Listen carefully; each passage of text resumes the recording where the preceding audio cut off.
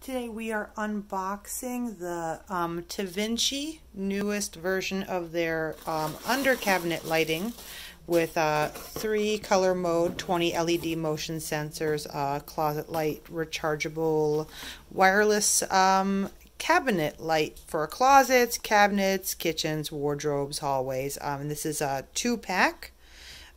Okay. This is supposed to have motion detection. Right. On the back here we have some instructions on how this works, as well as some cautions. On the actual bar itself, here is an on-off switch, and it seems to have come pre-charged. Or I'm lying here. It worked a second ago when I was not rolling. I lied to you. Oh, wait, no. I see. You have to turn it on and then click 1, 2, 3, because I just read you the instructions that said that, but I didn't follow them myself. And the 1, 2, 3 is what changes the color modes. So that seemed to be the cool. This seems to be the warm. And this kind of seems to be both. Great. Very nice.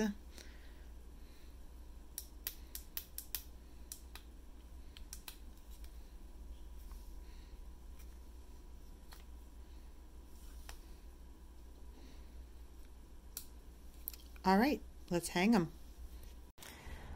Okay, it is 6 p.m. in Los Angeles, so this is the light level that we're dealing with, and I've installed, I've installed a light already, and it has already fallen down, unfortunately, so that's not a good sign. I've attached it to our painted cabinets on the underside, and this one fell and the one previously fell, so I pushed it a little bit harder. This one's still sticking. It's been on for about 5 minutes. I just wanted to see how close do we need to get to this in order to activate it.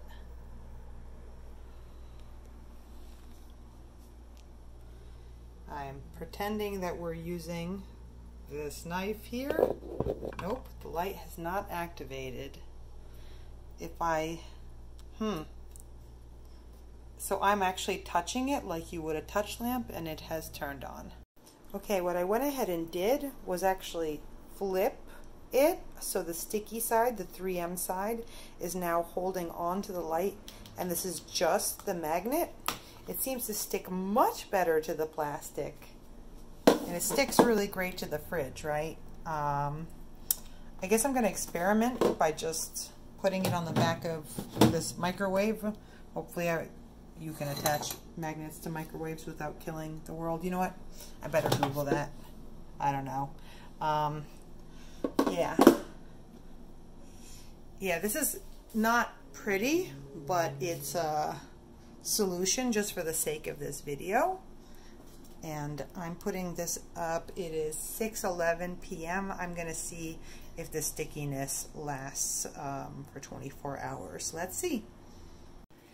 So I did try it for 24 hours, stuck to the side of the fridge, and they did stick, but, you know, they were blinding, so I did find a solution. It's painted cabinets and gravity is what's killing these lights. So what I decided to do is to try to use it as a light for spice cabinets.